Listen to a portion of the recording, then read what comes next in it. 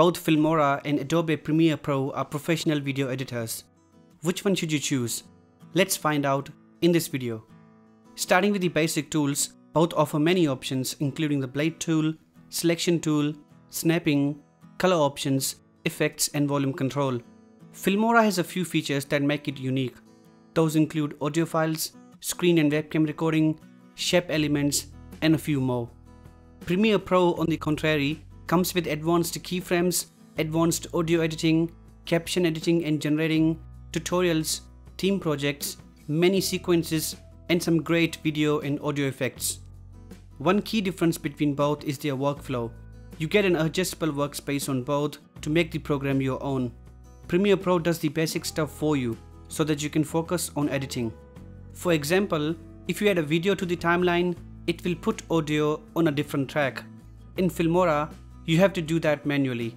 Pro also comes with two windows, one for the main video and one for the timeline and media. The media window is hidden, but it becomes visible when you double click on a video file or a clip in the timeline. Filmora comes with one playback window to play both timeline and media files, making editing a slow process. Anyway, moving to text titles, you find more than 300 titles in Filmora. All are available in the titles section.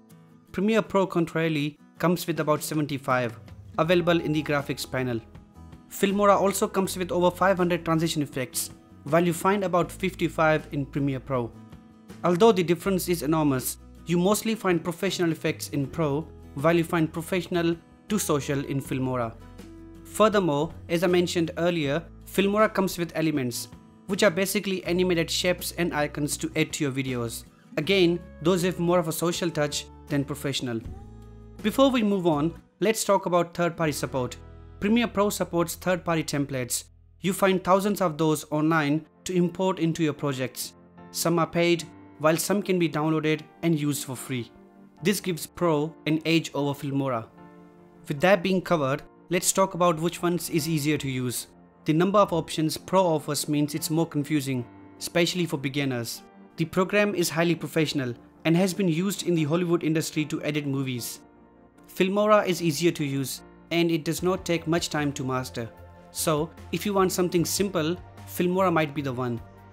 Anyhow, in terms of required specs, of course Filmora is lighter, and because it's lighter, more computers can run it without any issues. Premiere Pro needs 8 to 16 GB of memory with a good GPU to run smoothly. Finally, Premiere Pro takes about 6.3 GB of storage, whereas Filmora takes about 1, which is a lot less than the former. Anyway, pricing is a part of this video. Filmora is a paid tool. Even though you can use it for free, some features are in the premium version. The exported videos also contain a watermark. Premiere Pro is also premium, but you can try the program for 30 days before buying. The issue is in pricing. Filmora costs about $90 for the latest version. If you want updates, the annual plan is available, costing about $62 a year. Premiere Pro is only a subscription-based tool. You can use it by paying monthly or yearly, but you will pay as long as you use it. It comes in a couple of plans: Creative Cloud membership and Single App membership. Both memberships come with 3 different pricing structures. So which one should you choose? It depends on the features you want and what you can afford. Filmora is cheaper, and if you want the stock media, film stock is at a reduced price with this software. Premiere Pro is something advanced, and it's what you think of when you want everything available in your hands. So if you want a program for social media, Filmora is fine. But if you believe that you will need more editing power in the future, I suggest using Premiere Pro to master the program as soon as possible. Anyway, this is the end of this video.